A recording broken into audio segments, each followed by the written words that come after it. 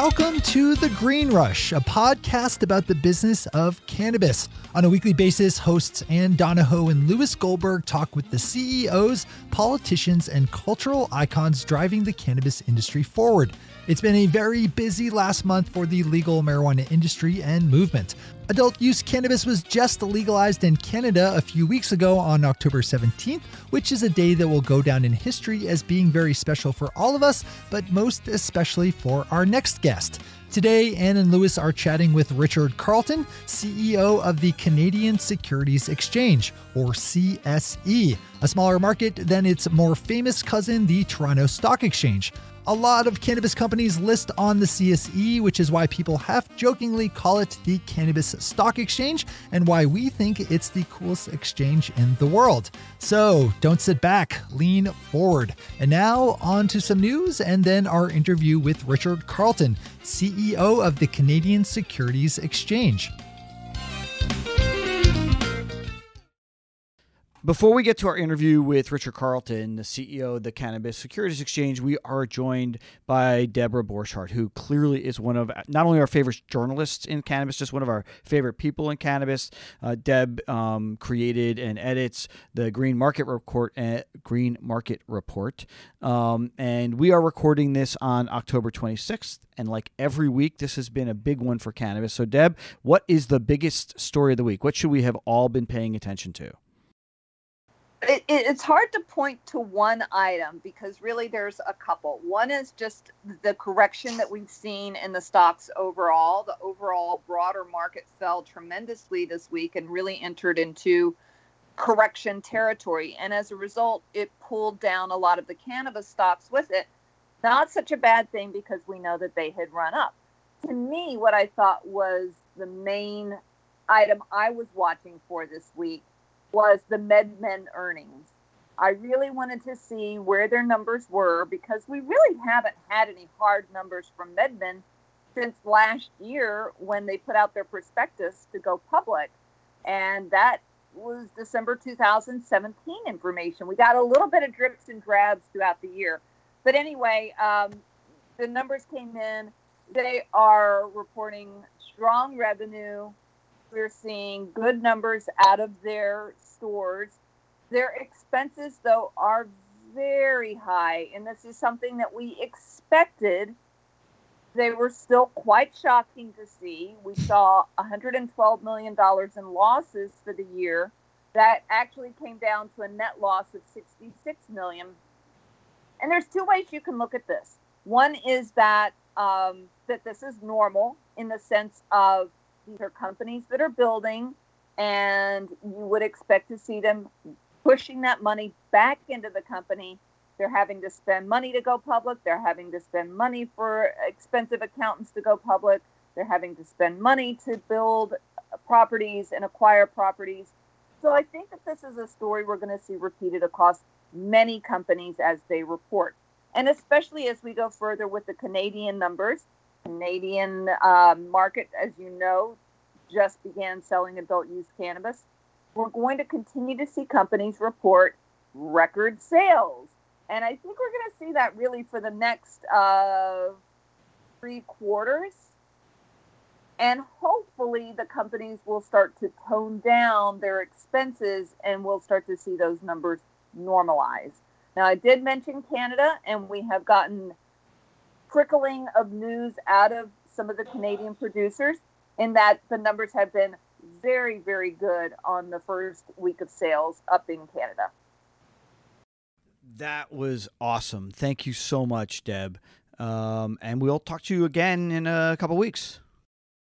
So a big part of this podcast is talking about the stock market in public companies, but very rarely do we get to actually speak with somebody from one of the exchanges about the inner workings of listings and the exchange and, well, how to be a publicly traded company. But today we are really lucky because we are speaking with Richard Carleton, the CEO of the Canadian Securities Exchange. So, Richard, thank you so much for coming on with us. We really appreciate you taking the time. It's my pleasure.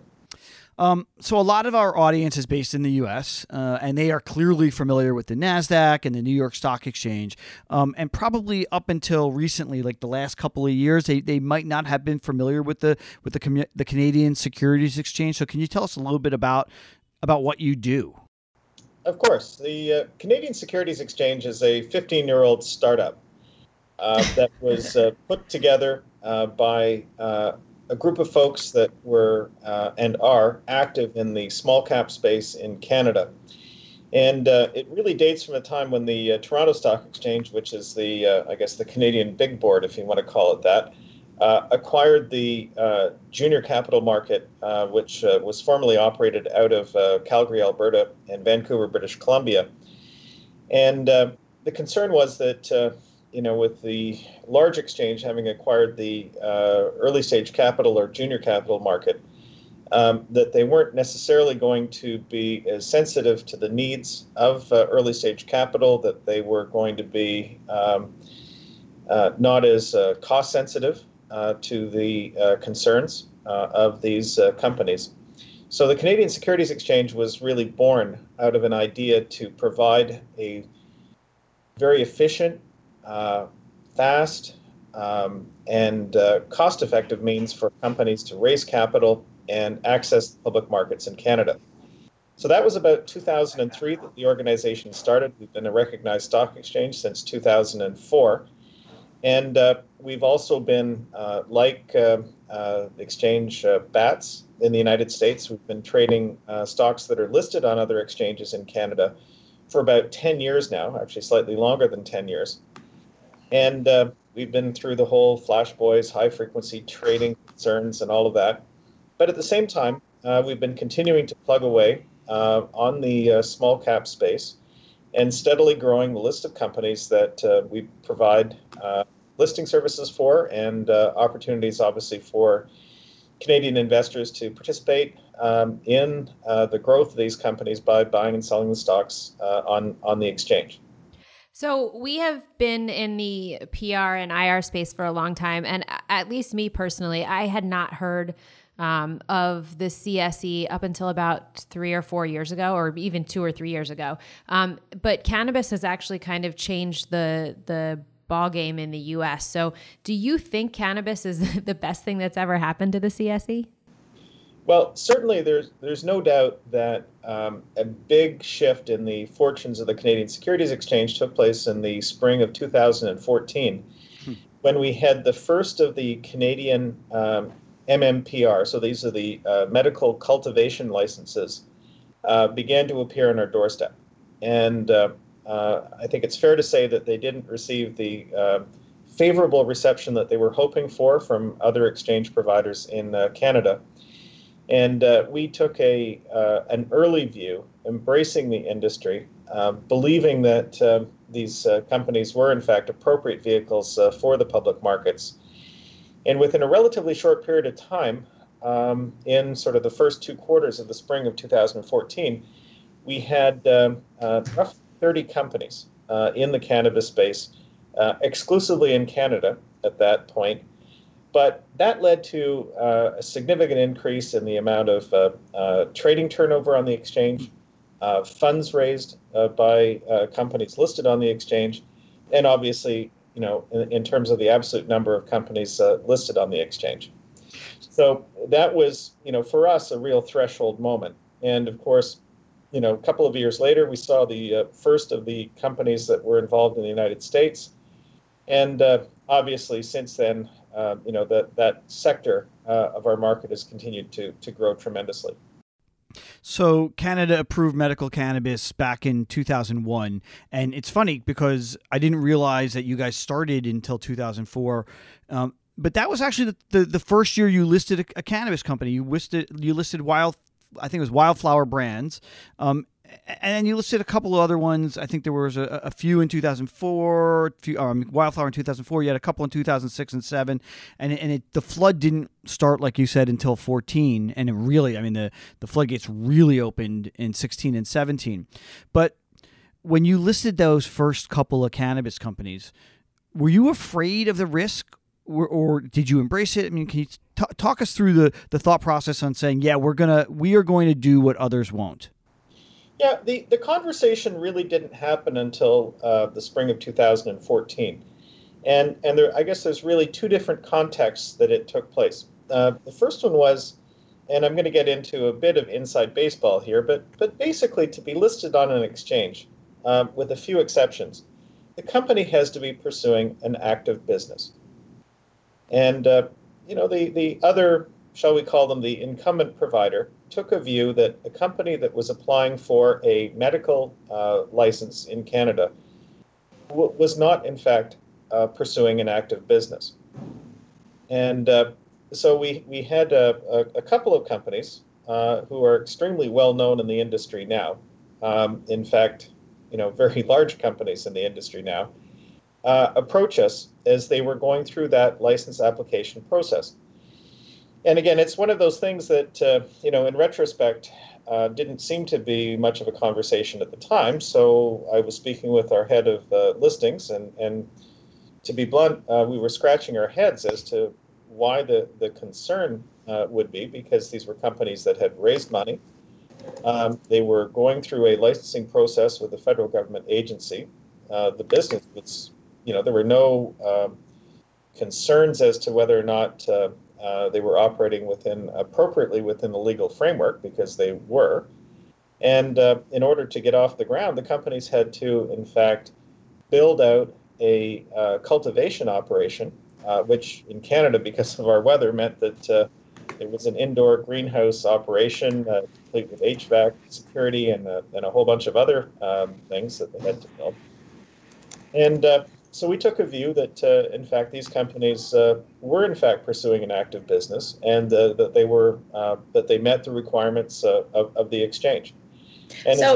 And as I said before, having gotten a couple of those companies across the, into the market, that was a signal to a number of other companies that were similarly situated that they could access public money, they could list on the exchange, and use that as a vehicle to raise further funds as the companies grew.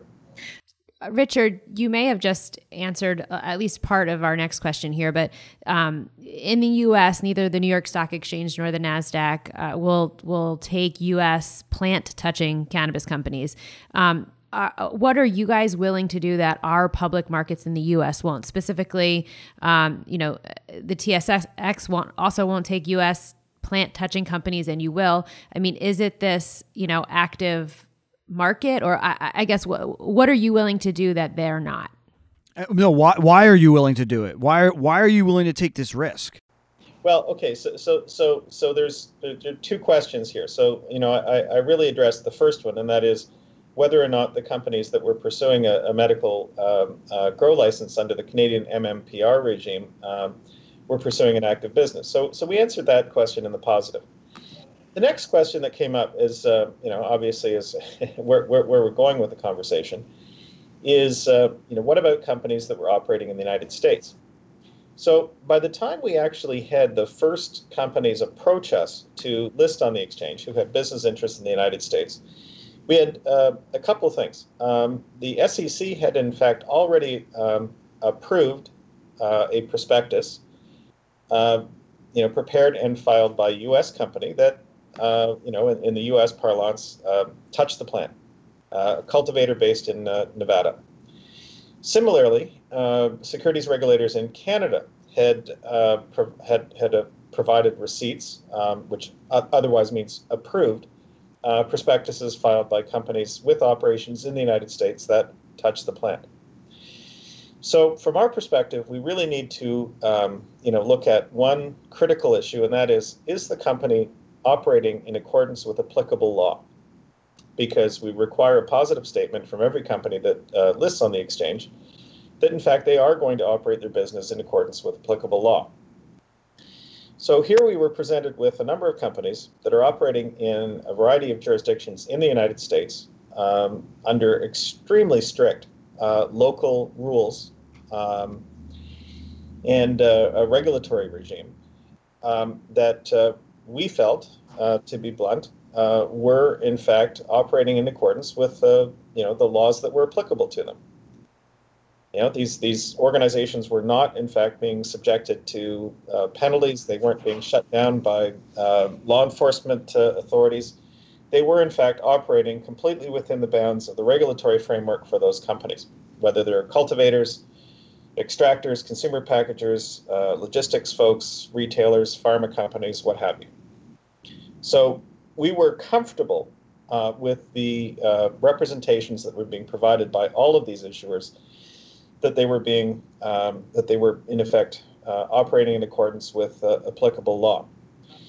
Now, we have also very clear guidance in Canada from the securities commissions, as well as our own exchange, direction to the companies on the type of disclosure that they have to provide to us, both when they list and then through the course of their life as a public company, with a particular focus on the legal risks of operating and the potential impact on the company if, in fact, they fall afoul of the legal framework that they're operating under.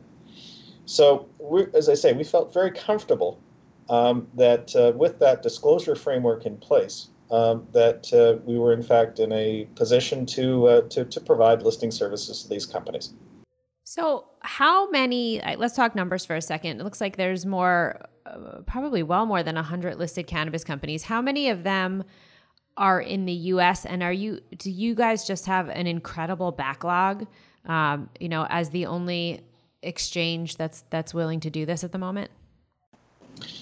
We have approximately 110 companies, which is about 25% of our issuers in the cannabis space at this point in general. And of that number, about 45 have business operations in the United States. And that includes, of course, companies that are Canadian domiciled that may have investments in the United States, or it may be companies that, in fact, are incorporated in the United States and are operating in one of the states where cannabis is legal either for medical or recreational purposes or both. And what overall percentages are cannabis companies? I mean, there's the joke that that the CSE stands for the Cannabis Stock Exchange. What's the percentage of your business? It's not a very funny joke. By the way, it's not a very funny joke. And I tell bad jokes, and that was not a funny joke. It's not my joke. I didn't make it up. I'm not claiming credit for that. No, it's we've heard it before, and actually, the jokes actually don't get old. Yeah, one of those guys been smoking is it's a particularly good one in almost any context. Well, you've already said to be blunt a couple times, and it's made me giggle. Yeah, I know, but yeah, and that was entirely unintentional. But in any event, I talked about about half of the cannabis companies have some kind of interest in the U.S. Cannabis business, either medical or recreational. From a market capitalization perspective, the percentage is significantly higher than that. I think the last time I checked, it was approximately 65% of the capitalization of the exchange, and that is principally a result of the newer companies with interests in the United States who tend to be larger, more mature than the newly listed Canadian companies that we saw a few years ago. So these companies tend to be in revenue. Some of them are actually profitable, and they are, in many cases, fully integrated, seed to store type operations where, again, they're not just simply cultivators, but they are, engaged, right up to and including the retail component of the business. So a lot of the American companies are looking to access the capital markets, and they are blocked from doing so in the U.S. And on your exchange, they're going through what's called an RTO, or a reverse takeover. So my question is, so why are they doing this? Why are the companies using an RTO with you and buying currently existing companies' shells versus doing a more traditional IPO? Well, the reverse takeover is actually the most common way for Canadian companies of all kinds to access the public markets in Canada. One of the big differences between, the listed world in Canada and the United States is that we have a very, very active junior capital space. And that comes from our background as, an economy that supports a tremendous amount of mining and oil and gas exploration in the public markets. And so what you'll see, and as I say, this goes on, this goes back generations in the markets, is companies that, for example, will go out, raise $8 to $12 million to investigate the mineral potential of a particular property. And if they, in fact, don't succeed, don't find anything of commercial interest, what will often happen is folks with a private company, whether it's a mining company, oil and gas exploration company, technology company, whatever, will look to use that existing public vehicle through a reverse takeover. So the private company will, in fact, acquire the existing public company in order to secure that listing on the exchange. Typically, when that happens, the private company will, at the same time, contemporaneously with the listing, raise, often through a private placement as opposed to a broad distribution of securities using a prospectus. But they'll raise private money from a relatively small number of shareholders in order to fund the next development of the company.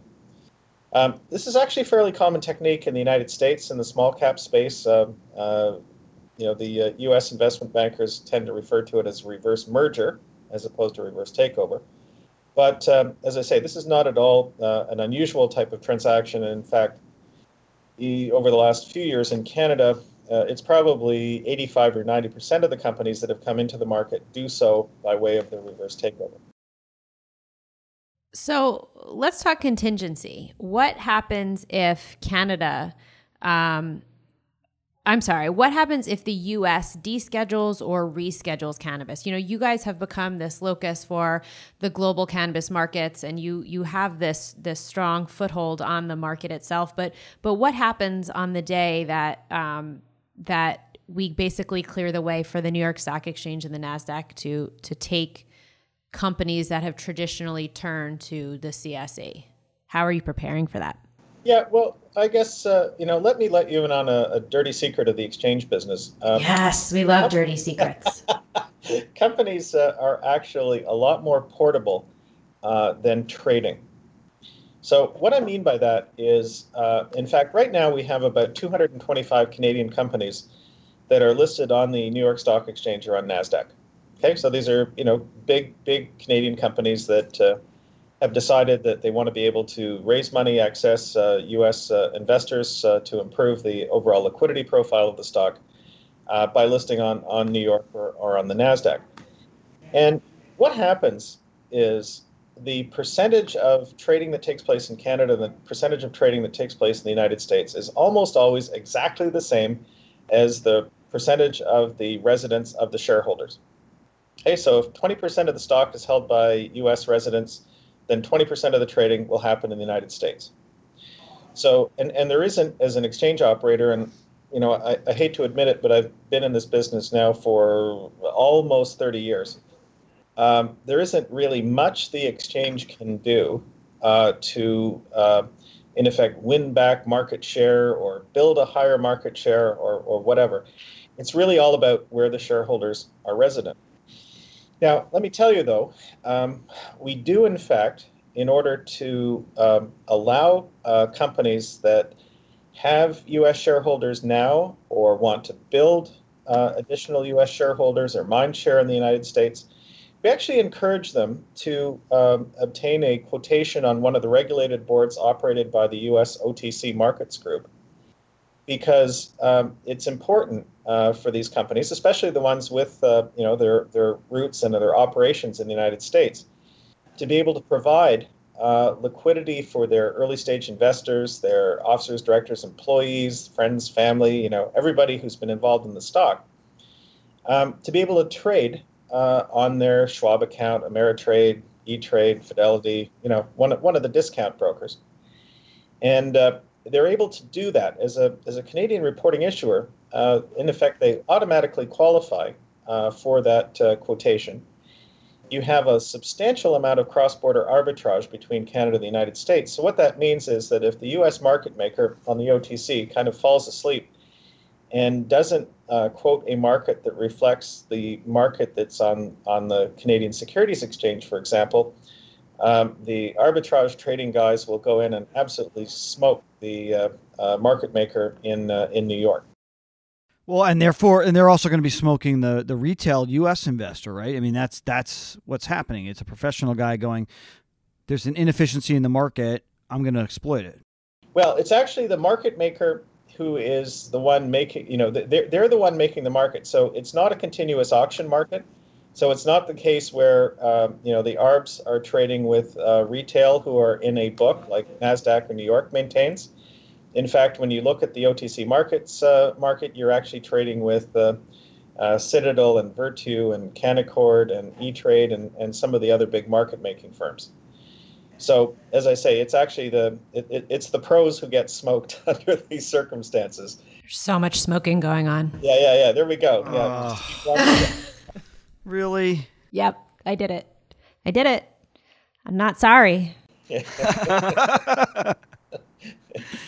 So you're explaining why you've got a walled garden against the U.S., but what about the TSX, right? Because it wasn't too long ago that you and the TSX were doing these listings, and then they said, no, we're not going to touch the U.S. We're not going to take American companies that are violating federal law, and that gave you a monopoly. But what happens if tomorrow the TSX goes, there's a lot of listing fees here, let's get them? Then what happens? Well, that'll be an interesting day. I mean, obviously the interesting component is membership in the Canadian Benchmark Index. But as U.S. companies, the U.S. cannabis issuers actually aren't eligible to join the equivalent of the Canadian S&P 500, if you want to call it that. So I hope that we've built sufficient customer loyalty, brand identification, access, and all of those things that exchanges strive to provide to their issuers. That we've built that I guess that brand loyalty. Really, if you want to look back some years, Nasdaq made their name as the place where the technology companies went from startups to behemoth companies.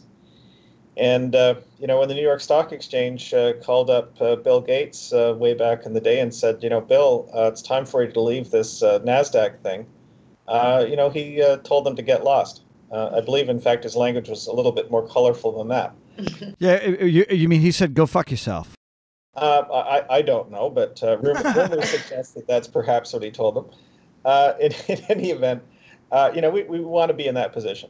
We're obviously working closely with these issuers to, that if, as and when that day happens, that they will have a similar reaction to the other guys if they do, in fact, go knocking on their doors.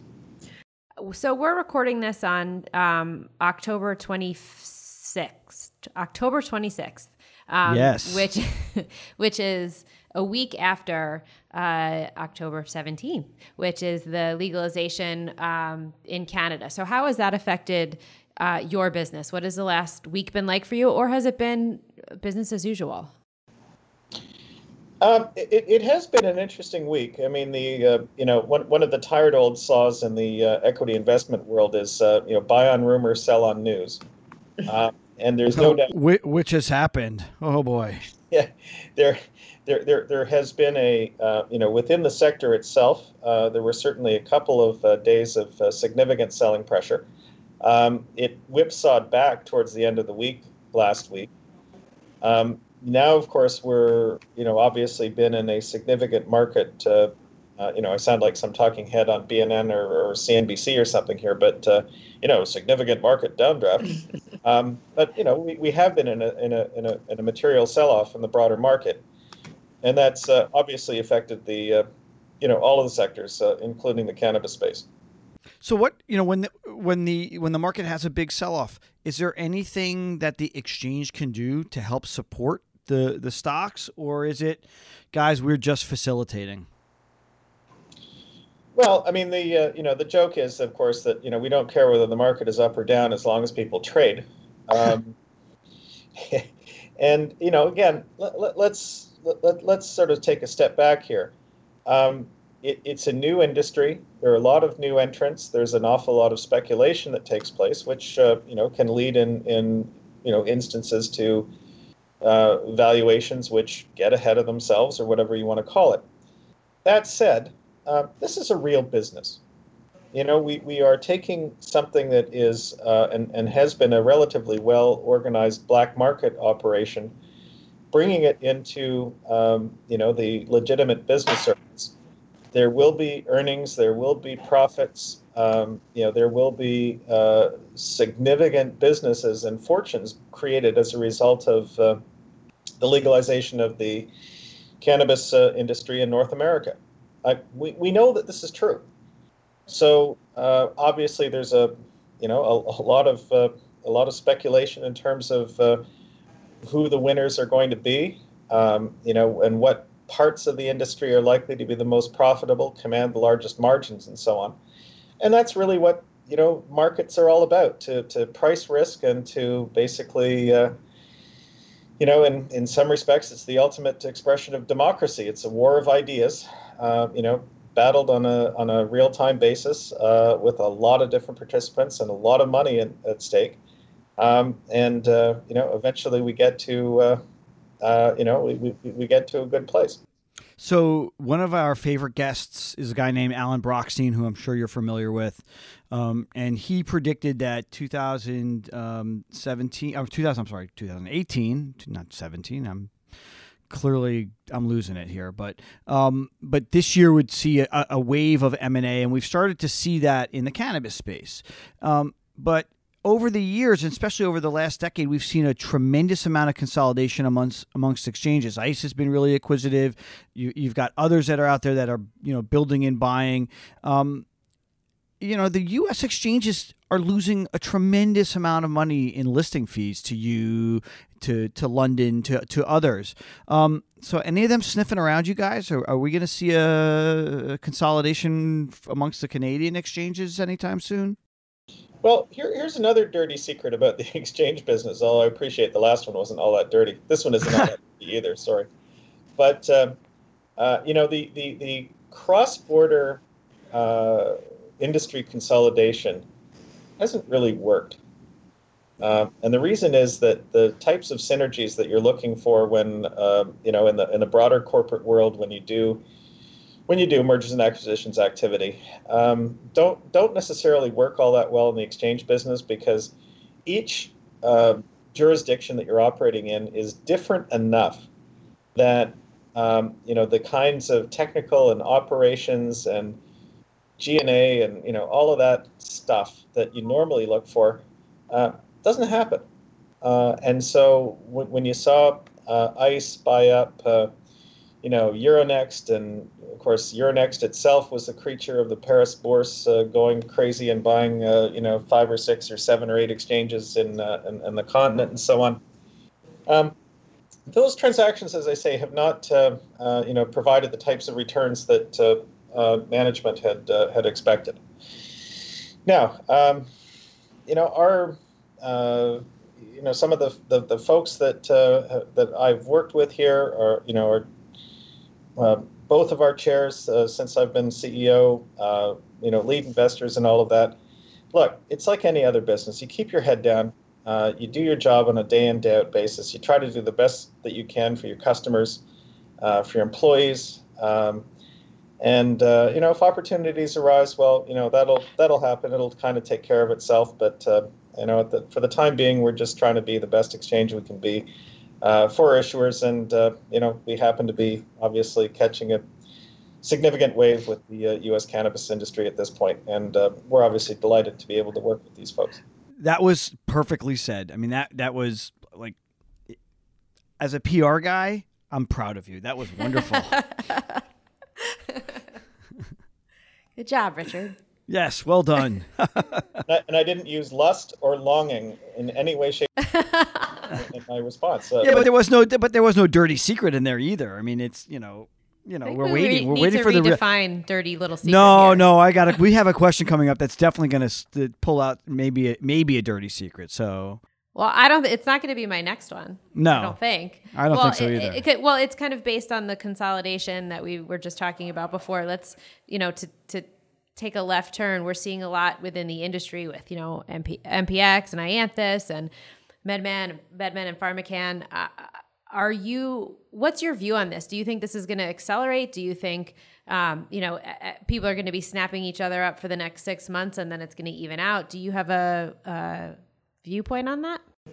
Yeah, I think this is going to be spectacular in terms of the amount of further investment opportunities and M&A activities. Clearly, we're seeing now with just slightly more than a week under our belts in Canada, supply shortages, supply chain issues, challenges at the retail level, and people are going to look to address a number of those things, I think, through M&A activity. Absolutely, going to be a big part of it. Similarly, the United States, we haven't even scratched the surface of what's going on. I mean, we're seeing the pioneers, the early stage and aggressive folks hit the public markets, get valuation, get currency that they can use in M&A transactions, and they can look for both opportunities to broaden the business horizontally or expand vertically, to basically achieve the types of synergies that people look for in traditional M&A. And of course, we haven't even talked about what the big one is, and that is big pharma, big tobacco, big liquor showing up and basically saying, look, we need to have a cannabis portfolio as part of our overall consumer products offering, or cannabis products as part of our pharma offerings, whether that's over-the-counter medications or whether it's prescription-based medications. And we've obviously seen a few. The Constellation investment in Canopy was obviously, I think, a watershed for the industry. But that's one transaction, and then there are clearly going to be many, many, many more as we move out. Now, of course, the question is, when is that going to happen? Obviously, I don't know. I wouldn't have predicted that the Constellation investment in Canopy was a 2017, 2018 story. I would have guessed that was going to be a later story, but there's no doubt, and I think we all know and accept that just about every consumer products company has at a minimum a watching brief in the cannabis industry, and some of them are actively preparing plans to obviously invest in the space directly. So that brings me to my next question. We know that there are a slew of some really big RTOs in the offing in the next both weeks and months. Are there any ones that you are really excited about? Or let me pick your favorite children, Richard. Yeah, pick your favorite child. Do you like the? I was going right there. You're asking me if I love any of my children more than the others. The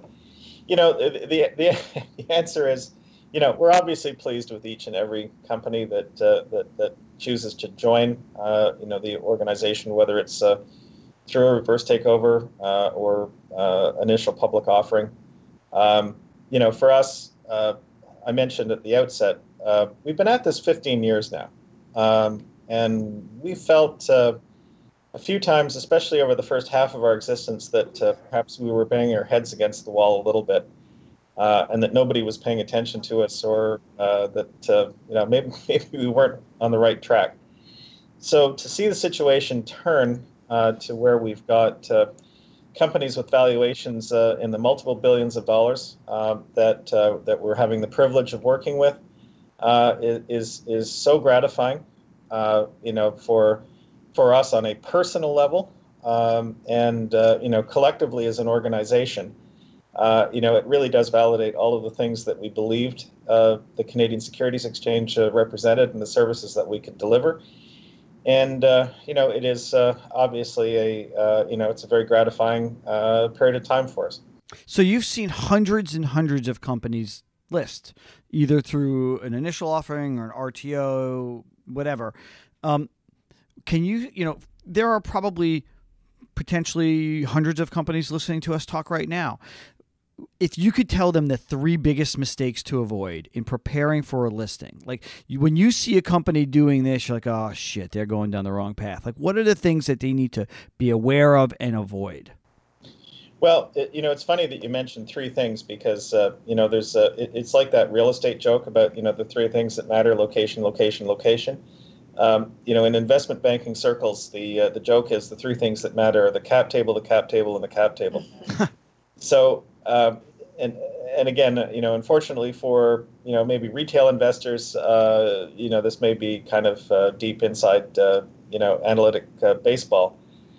But companies need to present a cap table which is both, friendly. Hold on.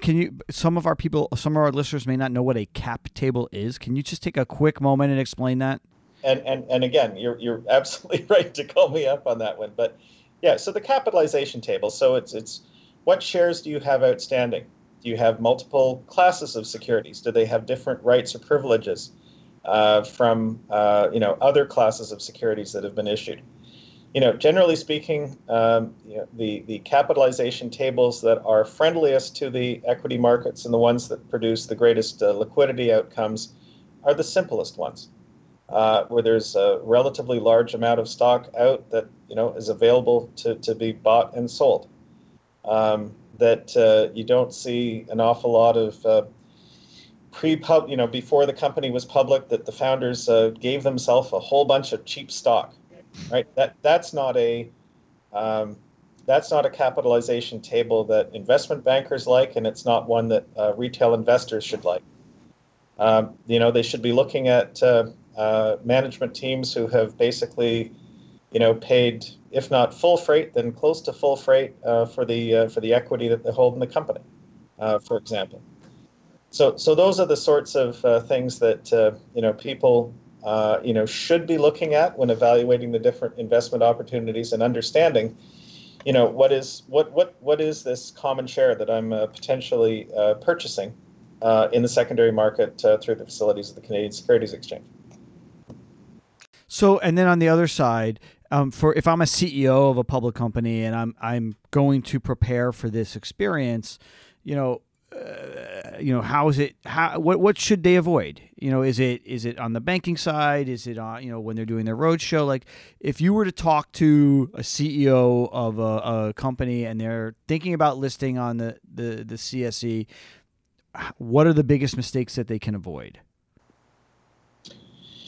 Well, as I say, I've already talked about it in something that investors are looking at, but that is, having too much of the company held by the insiders that they didn't necessarily pay full freight, right? That they basically gave themselves a bunch of cheap stock, and which serves as something of an overhang over the company. That's a big mistake that we see, and complicated capitalization tables with multiple different instruments, different rights and privileges, and so on for the different classes of securities. Again, we understand why people do that, but it can certainly complicate the investment process when third parties are looking at the company. The other thing, and this is across the board for every company that lists, so many companies, regard the day they list as kind of that's the finish line. They scored the goal, they went public. And the reality is, no, that's actually just the start of a requirement effectively to engage in a significant communications effort, investor relations effort, whatever you want to call it, in order to continue to communicate the unique value proposition of the company to the marketplace. And thank you for that plug for hiring KCSA. Yes. That was awesome. Thank you. And again, I'm not just, I appreciate that, I am literally preaching to the choir here, but it's absolutely true that, the company's going to realize the value of the investment they've made in going public. They really do have to engage in a responsible, communications program with the broader market, with a view to, communicating that unique story. Love it. So this question isn't really about the CSE. It's more about the drama that has been created about borders. And it's our fault, and we're sorry. But U.S. Customs has been stopping Canadians involved in the cannabis industry from crossing the border into the U.S. And it hasn't been a ton of people. And we were saying earlier that we all know someone who knows someone. Are you concerned about traveling to the U.S.? Well, it's certainly been a point of nervousness for people involved in the organization. Or in the industry, rather. The U.S. Border Services have, from my perspective, said nothing more than what the law of the United States is, in response to questions. That if you concede that you've committed felony offenses and all of that sort of thing, that you're not welcome to cross the border into the United States. So again, that's not a surprising or particularly controversial position to take. Certainly lots of companies in Canada, whether they're investment dealers, law firms, accounting firms, investor relations, and PR firms, yep. have been talking to their employees about, the kinds of things that they, should and shouldn't say if they do in fact find themselves being subject to secondary review by U.S. Border Services. I think obviously the baseline is don't lie, whatever the situation is, because if you do, even if they, you were being held back inappropriately or other mistakes were made, you're cooked.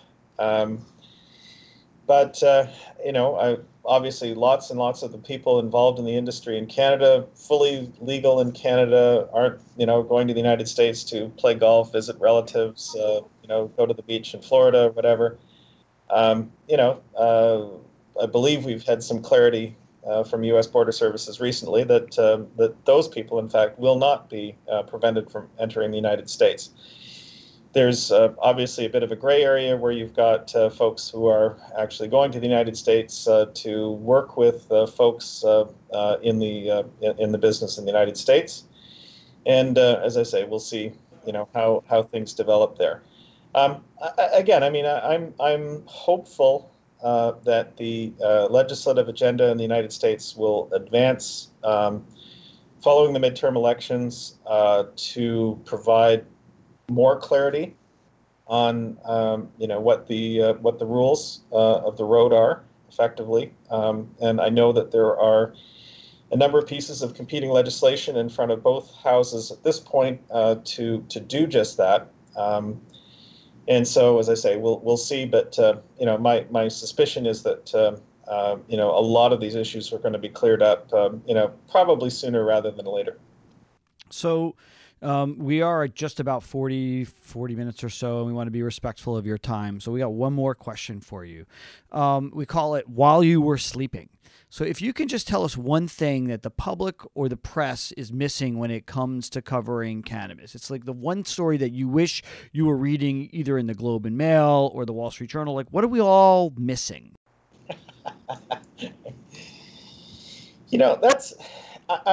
Here's... I guess I would answer it this way, not having had a chance to think it through, unlike the other questions. Sorry about that. No worries. It's fair baseball. I think it's this. When people think about the industry, again, whether it's in Canada or the United States, the focus is very much on, the recreational market. Basically people, instead of having a couple of scotches after work, instead partake of, some cannabis delivery vehicle. Friends of mine in the business refer to it as the mind release market. I obviously have the privilege of traveling, around the world and talking to some of the leading researchers and folks in the space. And my suspicion is that, in fact, that is going to be far from the biggest piece of the market when we're 5 or 10 years out.